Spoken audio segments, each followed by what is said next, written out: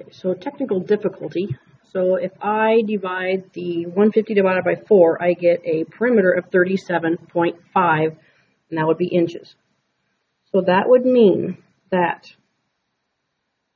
we have the triangles of 8, given the sides of 8 and 10 inches. I know the perimeter of this big one is, or excuse me, of the small one is 30 inches. That means the perimeter of this one would have to be 37.5 because of the ratio, and that would be inches. So now we know how to find the perimeter of the ratios. Ratio of the perimeters. Oh my gosh. Okay, so now we have the ratio of areas.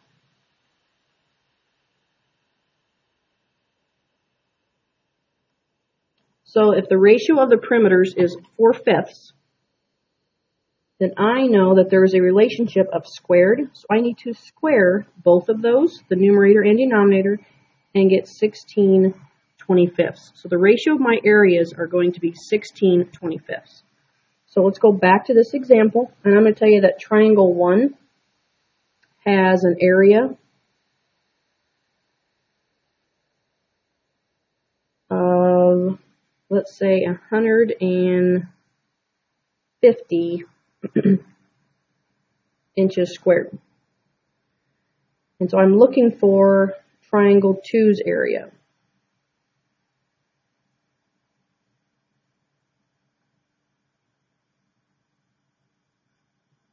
Okay, so I'm looking for triangle 2's area. So using this idea, I know that the areas have to be in a ratio of 16/25, and the area of the small one, or the first one, is 150. So that leaves x. So I'm right back to doing my means and extremes, or cross products. So 16 times x is 16x. 150 times 25 gives me 3750.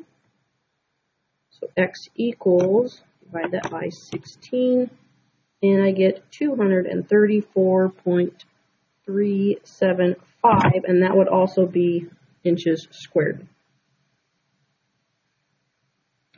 So in summary, the ratio of sides, let's say we'll put it as A over B. The ratio of perimeters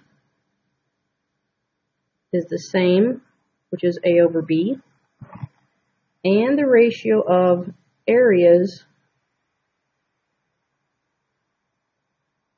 is A squared over B squared. Okay, so that is the relationship of similar figures.